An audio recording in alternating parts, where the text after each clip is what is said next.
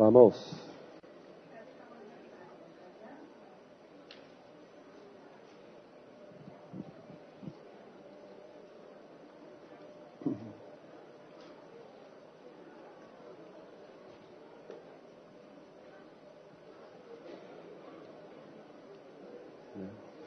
A few more seconds.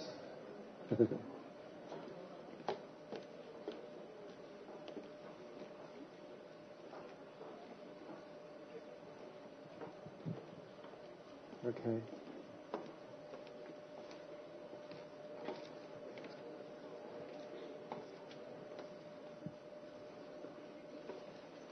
Okay, here we go. While I was learning and understanding this information, which began in 1971,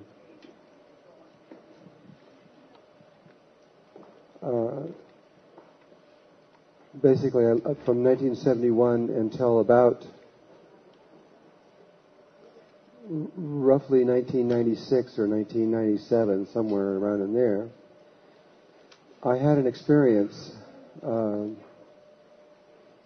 long about that time that I couldn't understand.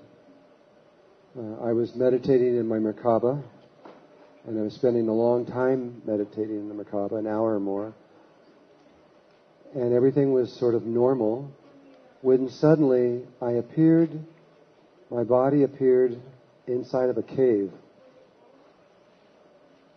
And it was a rather small cave. It was probably only as big as just this little side over here. And it was really real. It was just as real as this. And I couldn't figure out, I was having the experience, and then it went away after a while. And then it happened again, and then again, and then it kept happening. I kept going back to this same place. And I had no idea what this was. As this began to happen, I had a friend, Pete Carroll, who was the head coach for a football team, the New York Jets. And he kept wanting me to get in contact with this woman. He said, you got to meet this lady. She's very unusual. And I kept going, well, yeah, but I'm really busy. I don't have time to do this. And so I kept putting him off because I was so busy.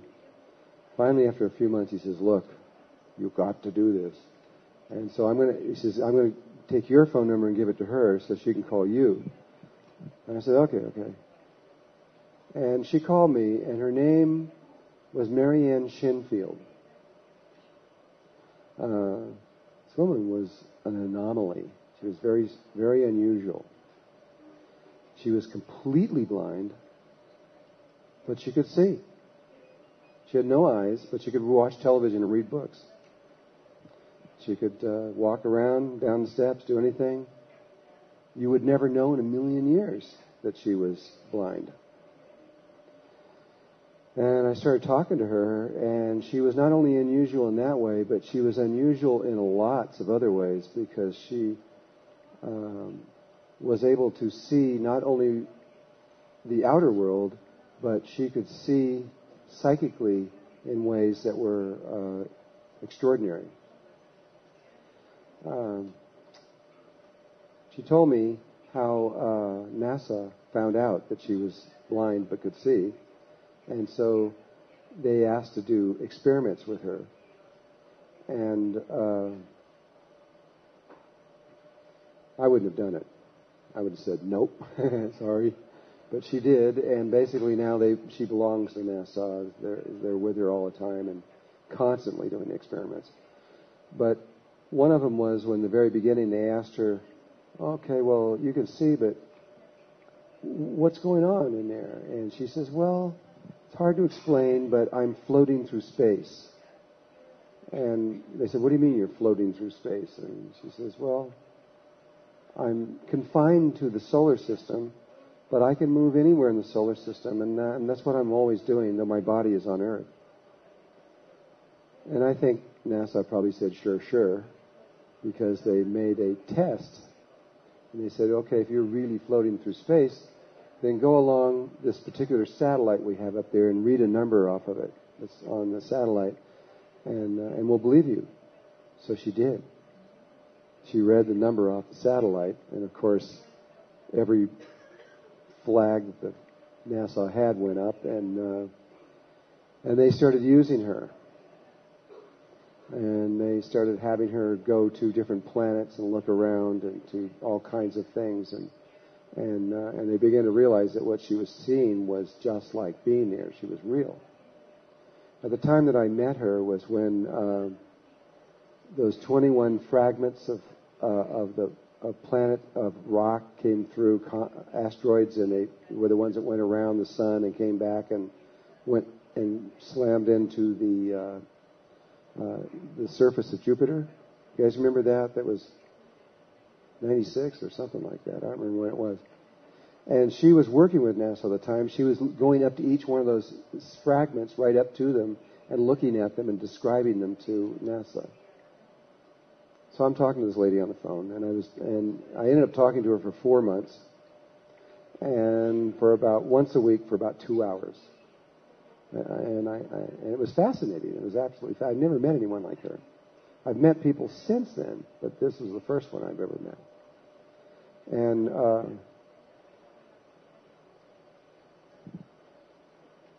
after a few times of being with her,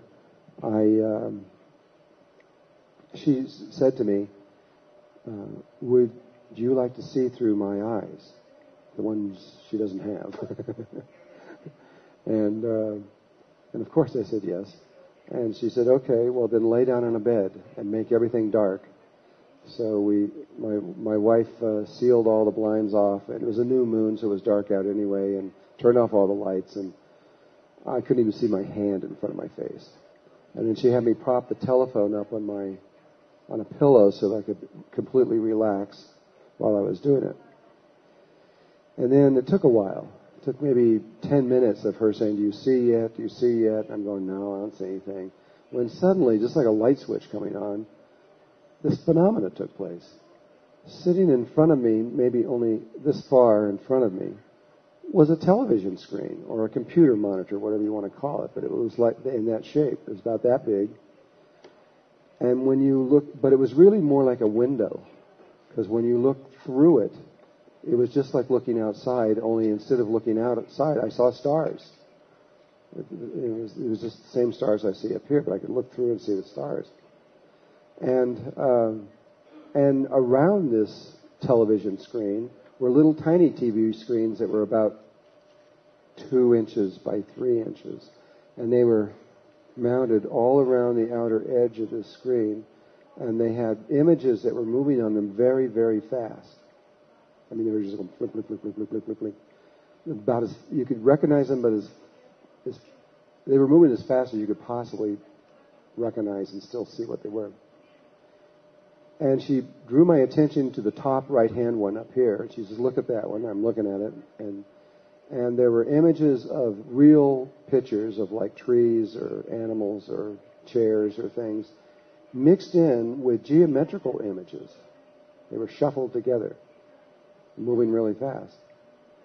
And she said, "That window tells me what's around my body on Earth. So I can look at that and watch television or read a book or walk around or open a refrigerator because I know what's around my body." And she then told me the window on the bottom left side. She only told me 2 windows out of all these windows. And this one over here, she says, "This is how I talk to my brothers and sisters." Well, there were ETs on this thing, and so what she was talking about is other ET races she could communicate through here. And let me make a long story short. Basically, I had a long experience with her. It was about 2 hours long, and I was looking through her eyes. And we went down, we looked at the comets, and we saw all these different things happen. And then after that, she only did this one time. And then after that, we communicated in images and mixed in with geometrical images. That was the whole communication. It was a kind of a strange thing talking to somebody. She'd say, "Okay, icosahedron, and now a tree," and things like this. And she'd make me draw them down. And somehow I just knew what she was talking about on really deep levels this way. And then after 4 months, it ended. We both agreed that we were done with whatever we were doing. She left. I've never seen her since. But this phenomena of seeing this inner screen with these little screens around it, that was I got a lot of very unusual experiences. I don't know how I got them, but I've got them. And I got this little file I call my weird file. And I put these kind of things away. I don't discount them or anything, but I just wait to see if they'll just connect with something else on some other level, because I couldn't tie what she was doing into anything else that I knew. Several years went by, maybe 3-4 years went by, and I was here in Mexico giving a workshop. I think it was an Earth Sky workshop, which is an advanced level of the Flower of Life. And I was talking about another phenomenon that was going on in China. In 1974, the Chinese government discovered this young Chinese boy, I think he was about 10 or 12 years old, who could see with his ears. He could see with his ears just as well as you could see with your eyes. They could seal his eyes off. They could duct tape them off. And he could still see perfectly just by turning his ears around and seeing. Well, if it was only one kid, then that would be kind of like Marianne Shinfield. It would just be one person. But they then found another one. And then another one, then another one. And then they started finding ones that could see with different parts of their bodies. One could see with his ears, one could see with the tip of his nose, one could see with his mouth, at the tip of his tongue. Others could see with their armpits. Some could see with their feet or their hands. Some could see with their hair. I think those are all the different parts that they could see with. And so they would choose different ones. And some could see with more than one part. Some could see with 2 or 3 different areas of their body at once. Sounds outrageous, but this phenomena is not. It's absolutely scientifically documented on every level of science within our world. It's now been documented through Nature Journal, which is one of the most prestigious journals in the world, as well as Science News and Omni Magazine, and on and on and on, that have they don't understand it, but they have documented that it's fact and it's true. They've now found 100,000 children that can do this. It's not just 2 or 3, and they're still showing up in mass now, more and more and more. That was about 8 years ago. They were at 100,000. Now it's just climbing right off the scale, and so far, nobody's been able to figure out what the heck it means or why they can do that. Omni Magazine was now first, from 1974 until 1984, the Chinese government and the scientific community there discounted it completely and said it was fake. In fact, they even made newspapers dedicated only to the propaganda of letting the Chinese population believe that this was a fake. Until 1984, when they reached, that's when they reached 100,000, was in 1984. And then there just became so many of these kids everywhere that were doing it that they finally gave in and realized that it was true. And that's when the rest of the world began to realize it was true. And then they, instead of denying it, they began to make schools to collect them, to begin to study them. And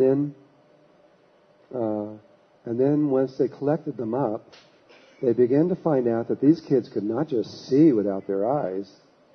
They can do anything they thought of. They could just think of something and just do it, even if it broke all the laws of physics in ways that we can't even understand. They had one kid who was able to put, and this is what, under scientific scrutiny, the scientists would put a table out here and the kid had to stand across the room, not near it.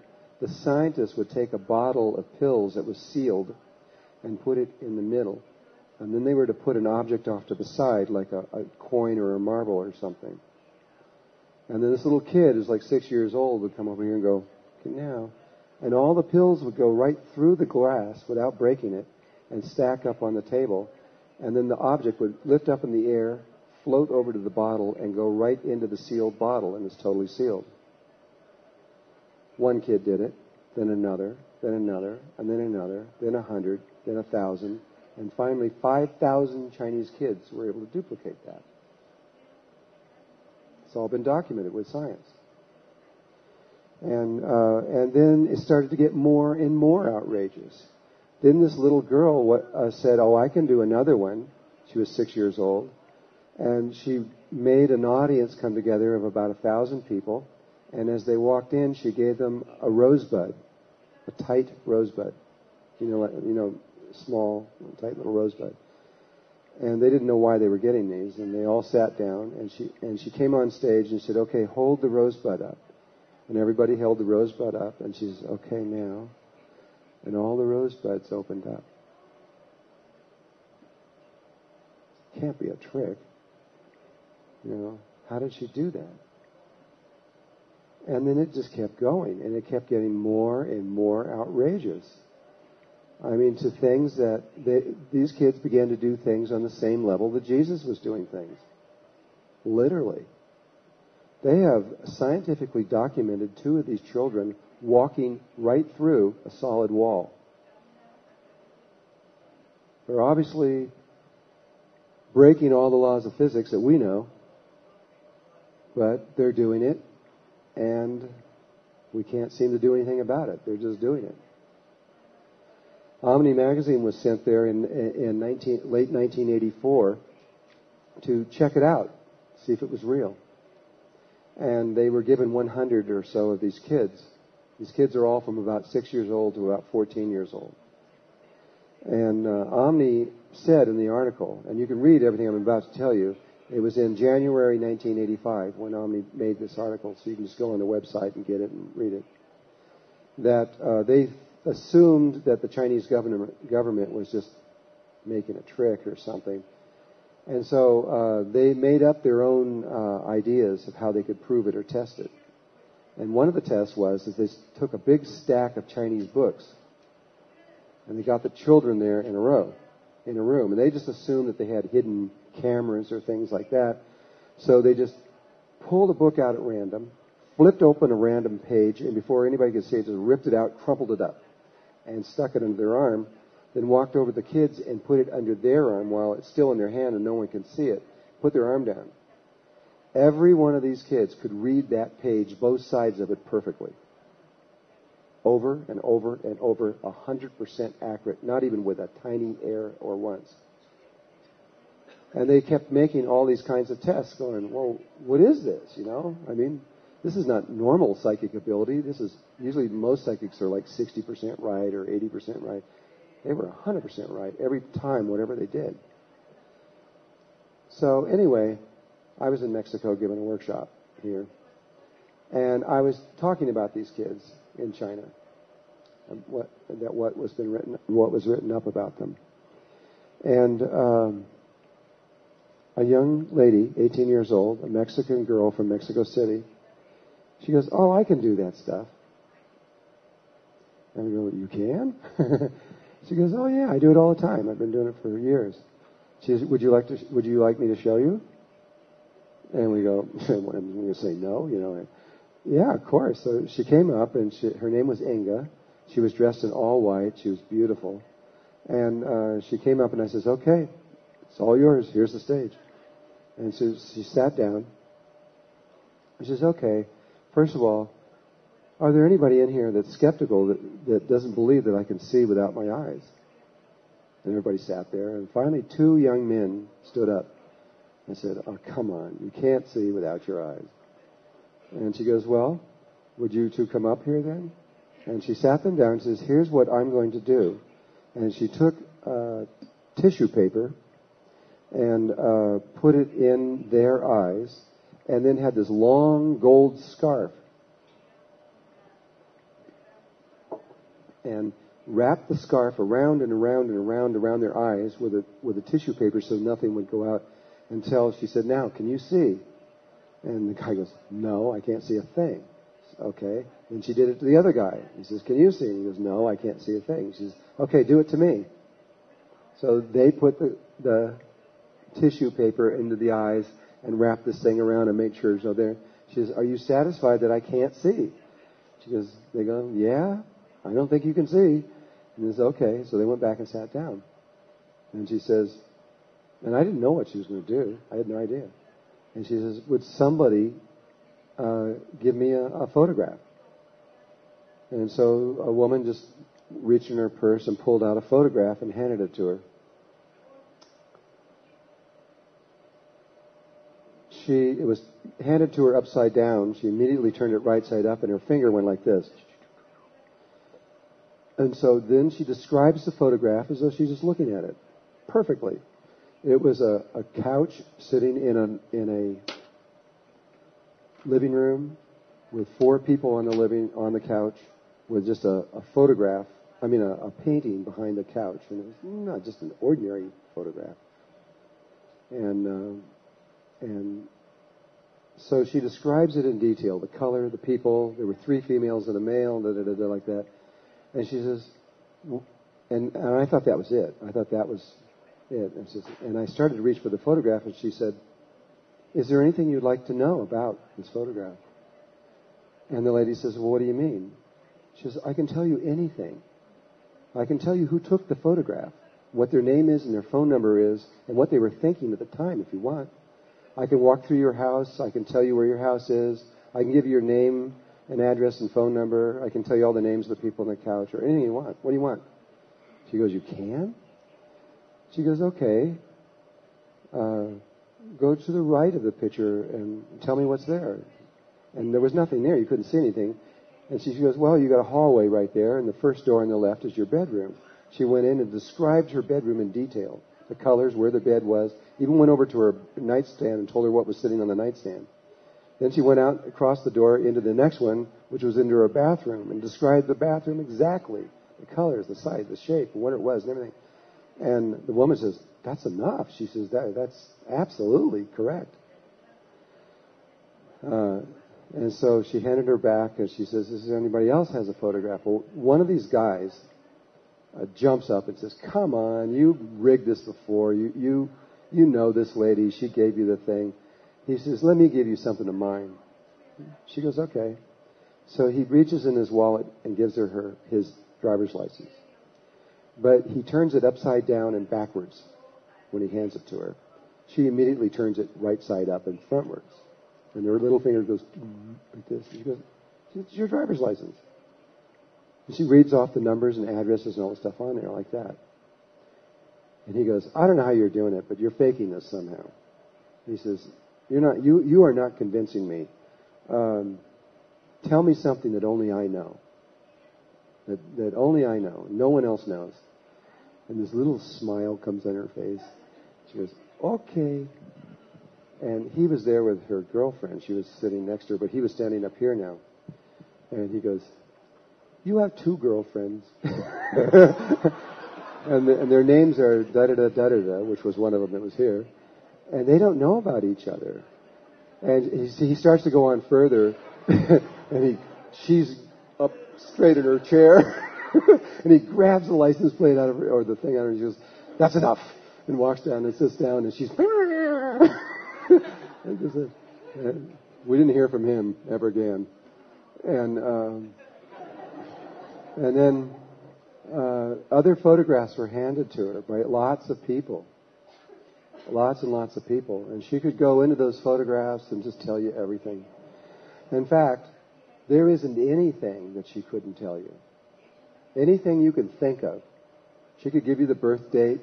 She could tell you where you were born. She could even tell you the day you're going to die, down to the minute and where and how. She could tell you anything in the future. Tell you anything. As outrageous as it seems, that audience was pretty shocked, I'm sure. Well, later, I brought her to my house. We've become very good friends, and along with her mother, Ima. And I, for 3 days, I performed all kinds of experiments. And some experiments that were, you just couldn't fake, not in a million years. I had a whole bunch of bottles of water that we were analyzing. And they were just lettered A, B, C, D, like that. And they all looked the same, except in them were different chemical makeups. Well, she was able to hold the bottle just for a second and tell me exactly what was in the water. Some of those bottles of water, I knew what it was, so she could have been getting it from my mind. But there were about half of them I had no idea, and some guy in some lab somewhere in the world knew where it was, but she still nailed every single one of them right. And I kept going on all kinds of things, and it didn't matter what I did. She was 100% perfect on everything. And this was fascinating. Then finally, after a couple of days, I was sitting here, and we were doing a break. She was just hanging out on the couch, and I was hanging out on the couch. And we were breaking, we're just talking. And I said, Inga, I was curious. I said, what do you see when you close your eyes and you're blindfolded? What do you see inside? What happened? What's going on in there? And she said, oh, it's not important. And I said, well, yeah, it is. I'm curious. Just try to tell me what's going on inside there, in your head. And she didn't want to tell me, and I had to keep pushing it. And finally, like about 10 minutes of pushing her, she says, well, it's weird. That's why I don't want to tell you. It looks like a little computer screen inside there with these little tiny computer screens around the outside. I almost fell off the couch. It was the last thing in the world I thought she was going to tell me. I mean, here it was, exactly the same as Marianne Shenfield. I said, I know what that is. She goes, I know you know what that is. She says, the reason I came to your workshop was because I saw your poster, and when I saw the poster, I knew you were connected to this, and that's why I wanted to connect with you. And I said, oh, okay.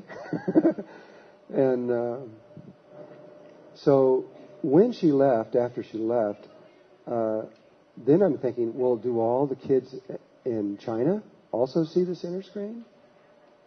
So there was a book written about these kids in China called China's Super Psychics. And it was written by a man named Paul Dong. So I found out where he was, and he was in California. He was 72 years old, and I called him up. Really nice guy. We talked for about 2 hours, and it was really, I got lots of good information. But somewhere in that conversation, I said to him, Paul, you've been studying these kids for 15 years or so. What do they see inside their head? And he went through the same thing. He didn't want to tell me. And finally he says, well, I don't really know. I've never experienced it, but a lot of these kids tell us they see some kind of computer screen or television screen inside their head. And I said, they have these little windows around the outside. And he goes, I don't know anything about that. All they say is it's some kind of screen that they see inside their head. And I'm going, and so now all of my little wheels in my head are going, wow, I know what this is. And it's all tied to darkness. They go in and they seal their eyes off, just like Marianne Shenfield, who was blind. They don't want any light. Not any. They don't want one photon getting in there if they can. They want it completely dark. And this is a huge key in the new consciousness that's unfolding. I found out from her that there were 2 schools here in Mexico City that teach this, and that she had over 1,000 friends that could do this in Mexico City. Other Mexican kids that were able to see with their hands or their feet or other levels and could know anything about what they're looking at. Then I found out that there were 3 schools in Russia, and I was able to do research when I was in Russia around all of this, and they've known about it for a long time. They're far more advanced in Russia over Mexico or China. They've got kids there that can do things that these kids have never thought about. That's the whole thing. One kid has to think of something, and then once they think of something, then all the other kids says, "Oh, I can do that," and they can do the same thing. It's just like they just have to imagine something, and then they're there. They're there. The kids in Russia can just pick up a book, hold it for a second, and they got the book, not only on their inner screen like a computer where they can scroll down and look at it, but they instantaneously know everything that author knows about that subject. They know it all. Whatever he knew, or she knew, they know. And lots and lots and lots. I mean, I'm just touching on some of the subjects of what they've done. The Chinese are even able to change DNA molecules just by looking at them. And through scientific study where they're looking at the molecule and the kids just look at it and they can actually alter the codons and everything inside that, which implies awesome possibilities of evolution. So at any rate, to make a long story short again, these kids are beginning to pop up everywhere, and it's all tied to an ability to see in darkness rather than in light. With a lot of research and a lot of study, since I know this is true because I had the experience, it's not like I'm guessing. I know, I understand what they're doing. I've been doing a lot of research around this. Recently, I took a group through the Four Corners area of the United States, doing ceremony with the Anasazi Indians. And when I was in the Navajo Nation, we were going into something called Antelope Canyon. And it belongs to the Navajo Nation, and it's one of the most remarkable places I've ever been in my life. But when we were to get there, the only way they'll do it is they make you get out of the car, and they drive you there. They won't let you go there. And this Navajo shaman, he was maybe 35, 40 years old, and his two grandmothers, who were in their 50s and 60s, well, probably 60s at least. They each drove a truck out to about 20 miles on this dirt road out to where we were. And so we got out there, and I had a group of about 55 people that we were going around with. And this man, Darwin was his name, he took us through the canyon to the other side. He got to the other side. He told us stories. He's looking at us and going through this whole thing. He took us back. He sang us peyote songs, did all this thing for us. We got back to the other side, and he's out on the other side, and he's showing us the natural snake pattern on the outside of this, leading into this canyon. And he's describing all the details in it, and he's telling us, look here and here. And as he's doing that, I'm standing here next to his grandmother, and she goes, "It's really amazing, isn't it?" I go, "What?" I mean, he's doing all these things, and he's absolutely blind. He can't see anything. I go, "You mean he drove me out here in the truck?" And he's blind. He goes, "Yep." So I got back in the truck with this guy, and he drove me out there. He's completely blind. He's driving down this road like crazy, you know. And he's another one of them. They're all over the place. In Russia, they can train any blind person to do this. They can take a blind person and teach them how to see. It takes about 2 years of training, unless you're under 14, and they can do it in about 2 weeks. But there's a whole other world opening up here. Something extraordinary is occurring in the world. And Jimmy Twyman's finding them in Bulgaria. They're popping up everywhere now. And these are called the super psychic children. These are not the indigo kids. The indigo kids are connected to wherever there are lots of computers. It's a whole another phenomenon that's occurring at the same time while this other one is occurring. And you can almost count how many computers there are per capita and tell how many indigos are inside of there. And they have another thing happening. They can't do this kind of stuff with their hands and feet and everything.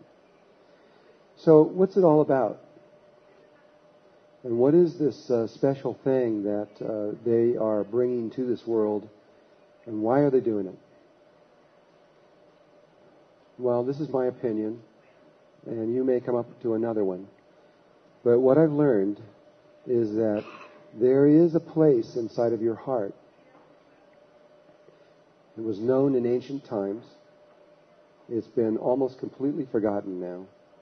But there is a sacred space inside of your heart that if spirit learns how to leave the mind, and I mean absolutely, literally, go out of the head and travel through the body and go into the heart and then find this sacred opening and go inside that sacred opening and then find another tiny sacred space inside that heart, that God resides there. God is everywhere, but boy, is God there. And when you enter into that space, you and God become one. And all things are possible. And all knowledge is present there. You can know anything. And you can see out into the outer world from that space. You can connect back to it even though you are inside of your heart in darkness. You can connect back into this outer world out here and know anything, past, present, or future. What it means, ultimately, I can only tell you what I think it means. Because we're going to all have to live this. We're all going to go through this. We're all going to remember this at one point in this. It's tied to the creation itself. When someone prays to God for something, when they sit down and in all honesty pray, perhaps for their wife or mother or son or daughter to be healed of something, or themselves, or something else, when they go in and they sincerely pray, most of the time nothing happens. Zero. But sometimes something does happen. Sometimes a miracle occurs. And people very often don't know why. It just, you have 10 people praying, nothing happens, and one of them, a miracle occurs. Well, the science of miracles was written down, I don't know how long ago it was over 2,500 years ago, however old the Dead Sea Scrolls were. They found another scroll near the Dead Sea Scrolls that Greg Braden has written into a book called the Isaiah Effect, and the exact details of how you create a miracle were done there. You have to include your mind, your heart, and your body all at the same time. If you leave out any one of those pieces, nothing happens. But what Greg has found, we've sat and talked about this for a long time, and we're all coming to the same conclusion, the people that work in this, is that, yeah, you can create miracles from the mind. You can do it. You can do things that are just extraordinary from the mind. Psychic abilities, I've worked with the Monroe Institute. I've worked with the Berkeley Psychic Institute. I've done and seen things that most people would never believe, but I've seen it. But nevertheless, it's still coming from the mind. But the mind has one big problem. The mind is a polarized instrument that is polarized left and right. It's polarized again with the front and back lobes. Everything in it, as it looks out into this one reality, sees everything as polarized. And anything it creates through this mind always creates a polarized reality. And so if you're praying for world peace, you're going to get world peace, but you're also going to get world war. If you're what you pray for, if you're in the mind when you do it, you're going to get the sides of the coin, both the light and the dark of that thing. And you can't help it because the instrument that you're doing it through is polarized. But if you learn how to leave the mind and go into the sacred place in the heart, you can create from there. The heart doesn't know polarization. It only knows oneness and unity. It cares about all levels of life and doesn't see any particular level of life doesn't have any thought patterns or logic in it at all. It uses the dream process. And it uses feelings and emotions. It's feminine rather than masculine. And it doesn't, and because it isn't using logic, things don't have to get from A to B logically. Psychic phenomena, you can actually track all psychic phenomena and explain it. The military's been working with that for years, both Russian and Chinese and the United States that I know of for sure. You can track every psychic phenomena back exactly. You could explain it on how it took place. But you can't explain the creation patterns that happen from the heart. If you do the psychic patterns from the mind, it will appear as a coincidence. But if you do if you do it from the heart, it appears out of nowhere. If you're trying to get an apple in your hand and you're doing it psychically, there's going to be some logical pattern where someone was doing it. I used to always I knew all this and I was trying to experiment with it before I knew about the heart. So I was always trying to manifest an orange. I used to sit for hours. There's an orange in my hand. I could see it. I could feel it. Trying to make this orange happen in my hand. And it never would happen. But I kept believing in it. And I kept trying it because I knew the possibilities of what it was doing it. And then one day I was in a meditation group with about 6 or 7 people. We were all sitting there meditating. And I was meditating for about an hour. And then I said, I'm going to try this orange thing. Nobody knew I was doing it but me.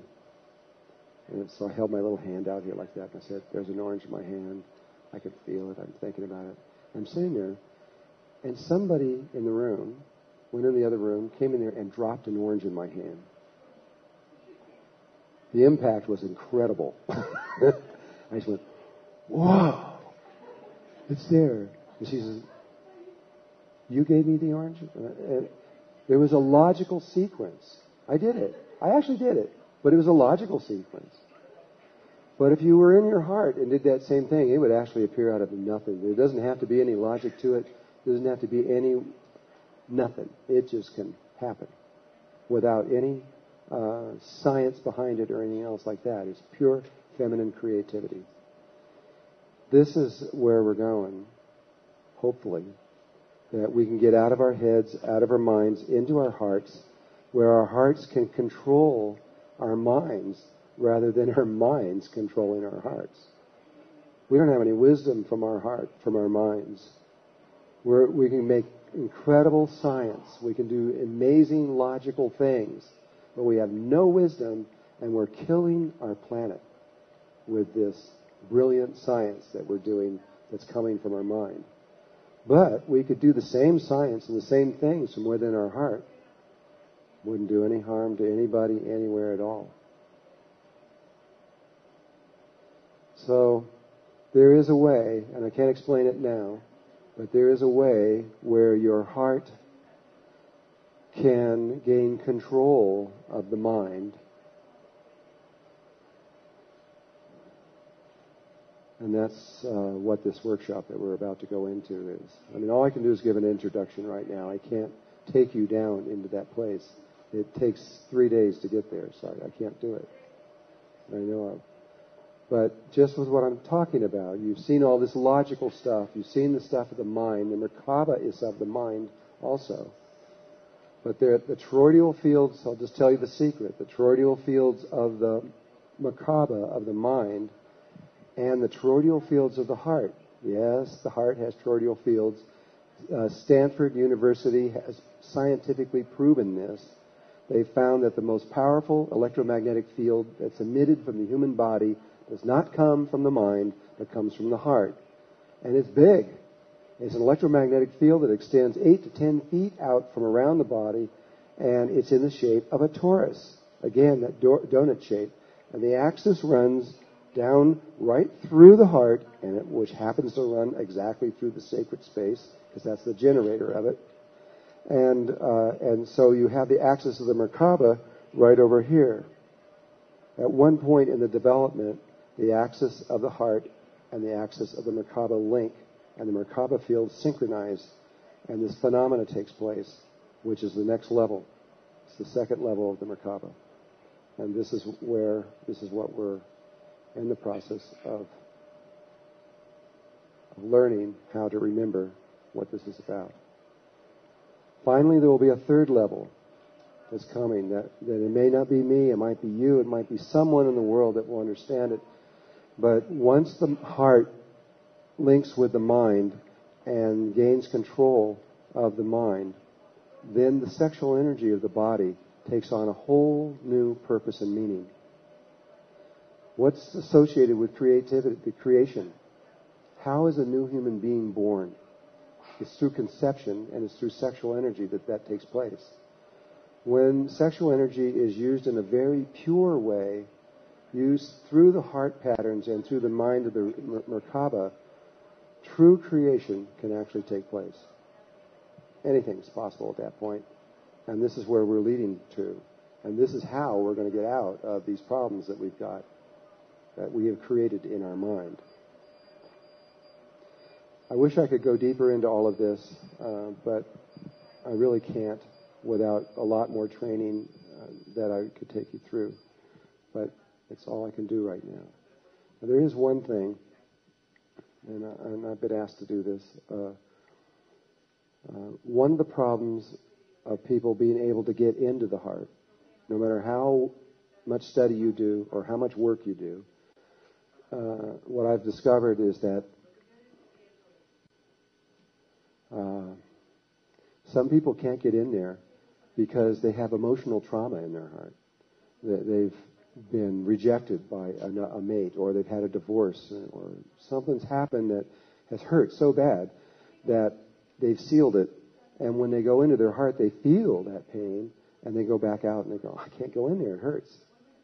And so in many different shades of that same experience, for one reason or another, they can't get in there. And the only way that we can get them in there is through healing the emotional heart of their heart space. And so we have developed a system in the school to do that, but it's not real good. Ideally, you actually have therapy. You go through therapy to solve the emotional problems before you begin to do this heart work. This would be the most perfect thing to do. And there are many really good people out there in the world. We're very fortunate now because they're all over.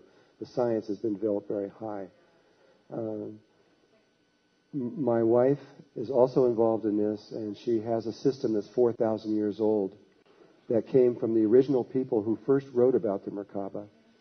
She's trained as a psychologist from Harvard and all this stuff, but she just threw that out. That was useless for what she learned, and studied from the people who had learned this. They were all a 96-year-old lady in Jerusalem that held this pattern.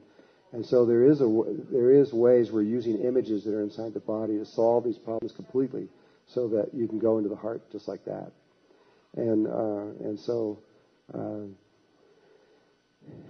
if this is something that you think you may be involved in, or any, really, truly, any other aspect of spiritual work, no matter what it is, or what level it is that you're working in, the emotional body must be healed first. They knew this in Egypt, and they knew it in Greece, they knew it all over.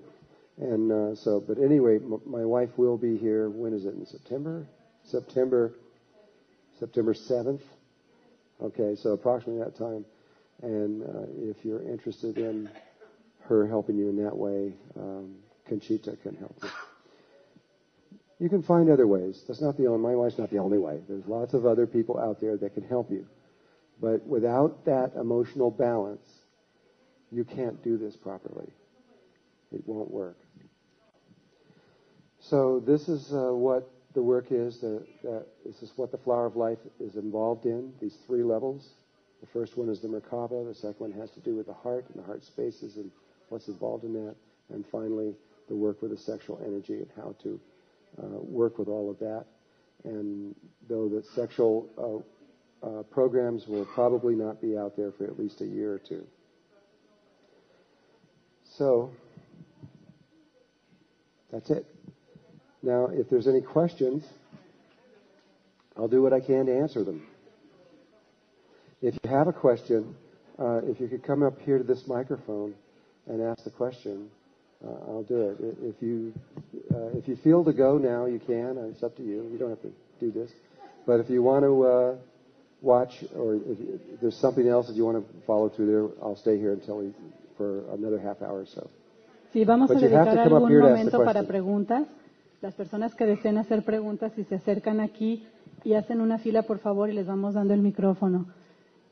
Vamos a dedicar un poco de tiempo, no demasiado, porque no podemos estarnos toda la noche, pero lo que podamos. Es que nos emocionamos y luego aquí no nos vamos nunca. Si alguien quiere acercarse. Yo quería saber un poco de los niños índigos. The indigo children are, okay, if you look at the mind, it's divided into the left and the right side. The left side is male and logical. The right side is female and emotional. The planet, Earth, is divided in the same way. It's not a straight line, but there are areas of the Earth that are associated with the left brain and areas that are associated with the right brain. Like India and Tibet are in the right brain, and the United States and Germany are definitely in the left brain. And what's the psychic children that we have been talking about that can see with their hands and feet fall into the right brain.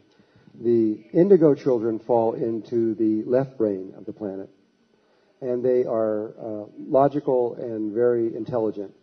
Their IQ is very high. It's somewhere in the 130s, 136 or so is approximately in there. That used to be one child in 10,000, and now it's becoming normal. And these kids usually, though, don't have they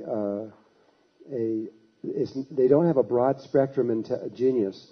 They usually have spikes or certain areas. In other words, they're only a genius in the areas they like, things that they want to do.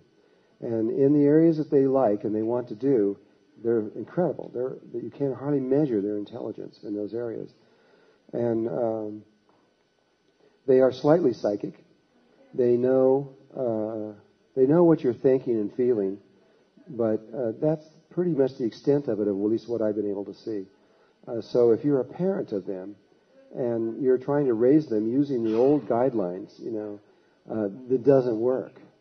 It absolutely, you just end up in a mess because they know what you're thinking. And so if you lie to them, they know you're lying. And if you lie to them very much, they won't listen to you anymore. And so you can't say no to them either. You have to explain to them and talk to them as though they're an adult because they're really intelligent, even though they're just little kids. The United States is trying to figure out what to do right now. Lee Carroll's book, The Indigo Kids, which was written, that was not written by Lee Carroll or Jan Tabor. It was a summation of the works of many psychologists and doctors and people who were in the testing of these children. And it's very clear that there is a phenomena going on in the world that we don't quite understand, besides the one with the super psychic kids. And it's changing everything. Where you're going to find these kids is where there's computers. The highest computer ratio in the world is in Israel, and that's where you're going to find the highest ratio. But the United States is very high in them also. And by 1984, they began to see them coming in mass. And by the time he wrote his book, which I don't remember when it was 1997 or so, where 80 to 90% of all the children being born in the United States were indigo kids. At this point today, it's near, if not at, 100%. Every single kid, just about. But that's because the United States is such a left-brain country. Mexico's kind of got both going on. You've got some indigos and some super psychics going on. You've got both things happening at once. And so you can't just say, well, I got an indigo kid. I mean, you got to really kind of look at and see what's going on there because you don't know. How did Inga's mother know that she had a super psychic kid? It was real obvious. She told me herself. She said when Inga was 6 months old, she was laying in her crib and asleep, and she heard some noises, and she walked into the room, and this little baby had taken all of her toys that were around the room, and they were floating over her bed, and she was sitting there playing with them as they were floating in the air. She knew for sure.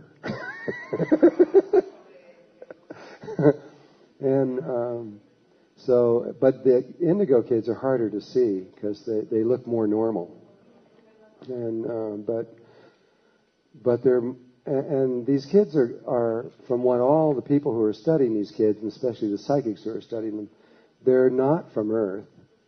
We are infusing very high levels of awareness from other places, certain regions of space and time and dimension, that have agreed to come into Earth at this time to raise our consciousness, because if somebody doesn't do this, we're not going to make it, because we don't have enough consciousness to be able. We've got some things coming in the future very soon that are big, really big, and we have to be able to be on another level to be able to deal with these things. And that's what they're doing, is they're coming here to help us.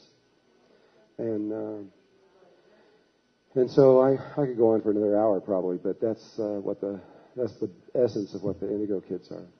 Maybe I missed it, but before we went out for the break, you mentioned you were going to tell us when we came back about the message. The message? Yes, you mentioned about a message that the other civilization was trying to transmit to us. Did that go through the translation?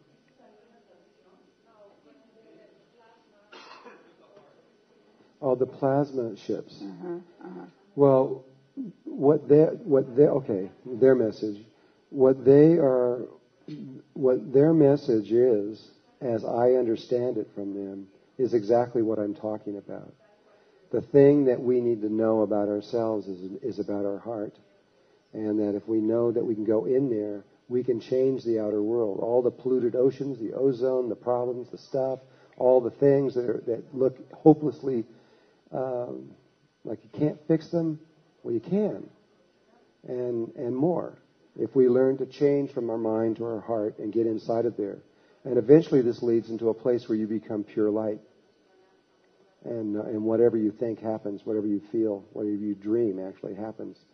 The message, though, will have to be delivered by them and exactly how they want it. But I know that it is in this area of what this message is. I can't tell you exactly what they're going to say. But it is in that area what they want to say to us. That's about all I can say on that. Okay. I read in your website many years ago about the water of life or something like that. What's about that water now? Is healing the earth? Well, we've been studying water for, 12, 14 years. Water is way more than you know. There is potential in water that is...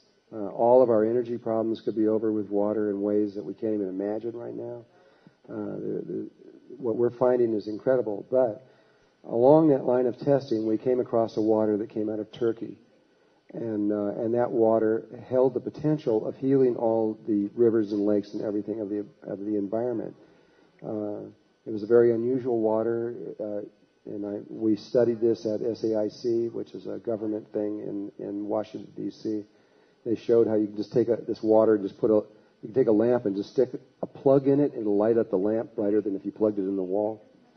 And you could take polluted water and put a little bit in there and just watch it go clear. It was amazing potential, but the people that were behind it were not very nice and had hidden agendas and had stolen the formula and weren't telling the truth, and we had to drop it.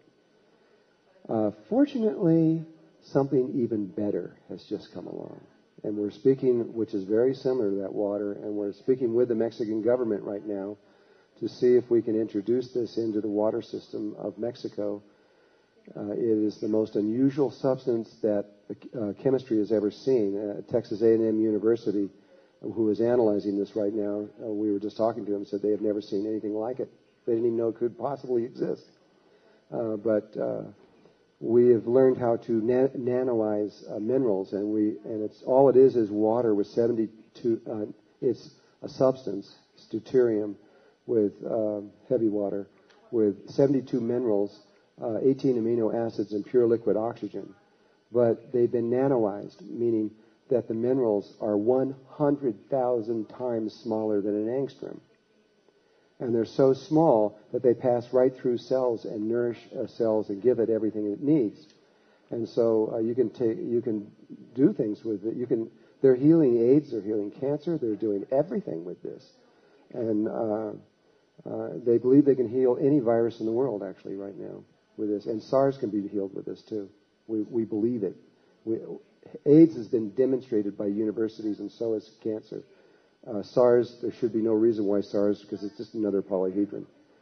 But this water, we hope, will be introduced into Mexico because it is the best water purifier that the world has ever seen. Right now, you're using chlorine, which is a deadly poison, and it's really a bad thing to put in water, and it doesn't last long. If you take chlorine out of the water goes dirty very soon. You can take a fish tank with 20 gallons in it and put 6 drops of this in there, and the water will stay absolutely clean and pure for 6 to 9 months. And so, but the thing about this is it's a water purifier. It's totally non-toxic. But the reservoirs and lakes and rivers that have this, anything that's in those lakes, the fish, the bacteria and everything, it will cure it. It'll make it healthy. The birds that drink from it will get healthy. The trees will get healthy. We have a group in Texas, a bunch of cowboys, who said, well, I'm going to make a business out of this, these guys. And so they're going and buying the old cows that have cancer in their body and their skin and bones. And they can buy these for 12 cents a pound because nobody wants them. They can't sell them. And they're taking these old beat-up cows and bringing them back and feeding them this water. And all their cancer is going away, and they're getting fat and healthy and selling them and making money, and they think it's a great thing. But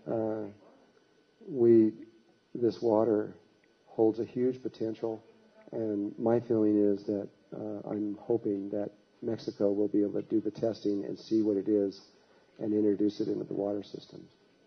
It's a good thing. It's a really good thing. Turkish water, unfortunately, you're never going to see it happen because they could only make little tiny quantities of it. Okay. ¿Alguno de los niños psíquicos que pudieron ver el futuro dijeron algo acerca del futuro de la humanidad? What psychic children? De los niños superpsíquicos que comentó que podían ver el futuro. Did you say that the super psychic can see the future? So if they say something about the future? Well, here's what I know and what I believe, combination of both, with these super psychic children. First of all, Inga and other ones that I've talked to are having a really hard time because, like when Inga was going through high school and dating, for example, she'd date a guy, but she knew everything he was thinking. And she realized the guy didn't really like her. All he wanted was her body. And she knew everything that was going on. And so she ended up isolating herself in a room and just sitting there and didn't want to go out and see people because she could look at everyone and knew everything. And she says, basically, everyone's crazy and didn't want to deal with it. Well, they're all having that kind of problem. And at the same time, the indigo kids are seeing this also on another level. These kids in the United States and other places that are running around with machine guns and killing all the kids in schools, those are indigo kids because they're just so angry that they're in this world that is so messed up. It's okay. They're going to go through all this stuff, but they're slowly going to begin to link. And I knew this from 1971. The angels talked about them for a long time, told me that they were coming, told me that they would begin to come in 1972. Science has only been able to document it back to 1974, but I know they started actually in 1972, and said that eventually what would happen is a day would come when all these children, both the indigos and the super psychics, both the left and the right side of the brain of the world, stretching across all the countries of the world, would link and become a single living being. Just as you are 10 trillion cells in your body, they have all linked together and become you. And have one will, one thought, and one path. And when all these children do this, if they do it, which there are people who believe that they're watching it starting to take place today, it's starting to happen this year actually, if all those kids were to link together, they would be stronger than any religion, any government, anything. They would just take over the planet, and whatever they said happened would happen. And what did Jesus say about this? Jesus was really clear about this particular time. He said that it would be the children who would lead the way. They would be the ones that would take us into the higher levels of consciousness. And that's exactly what happened. He also, or I believe that's what's going to happen. He also said another thing. He said that in terms of the second coming, of his second coming, that he would come in the hearts of the multitude. In the hearts of the multitude. As the people, that's where the Christ, the second coming, emerges. So between that understanding and the children, you're going to see a phenomena happening over the earth over the next 10 years. That is, the earth is going to change. We're going to be a different place completely. So that's what I feel about the children.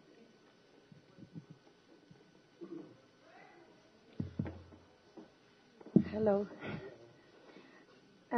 Yo quiero, lo puedo decir en español, ¿verdad? Lo puedo decir en español y lo traducen. Ok. Lo dije yo en México. Tengo a lo mejor más o menos como 3 años que estoy recibiendo mensajes y yo no tengo mucho contacto con las computadoras. Apenas estoy aprendiendo. Pero alguien da mi dirección y llegan mensajes con el corazón, con el Sagrado Corazón de Jesús. Y me dedico a dar conferencias y efectivamente empecé yo a introducir metáforas del maestro. Y se me aparece por todos lados, a todas horas, y me quedo impresionado que en tu libro viene la segunda venida y lo estoy leyendo por todos lados y quiero creerlo. Quiero creer que es la promesa.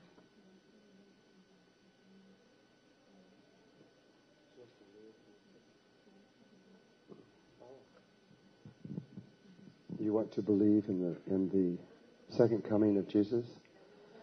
Well, I believe in it. I believe it will occur, but I don't believe it's going to happen in the way that most Christians believe it's going to happen.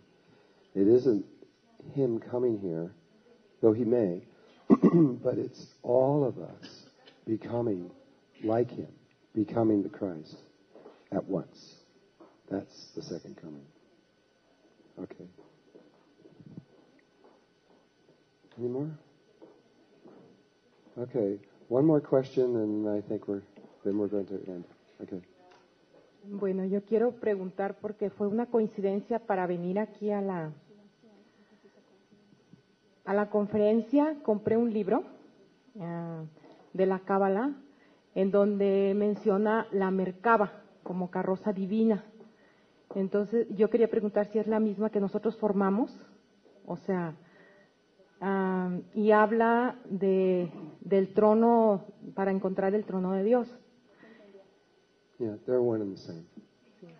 The Kabbalah and also in the Torah describe the vehicle of light, the Mer-Ka-Ba, equally, and they are one and the same. It's the same thing. Okay, everybody. Thank you. I hope this was helpful for you. And I love you guys. Okay. Bye-bye.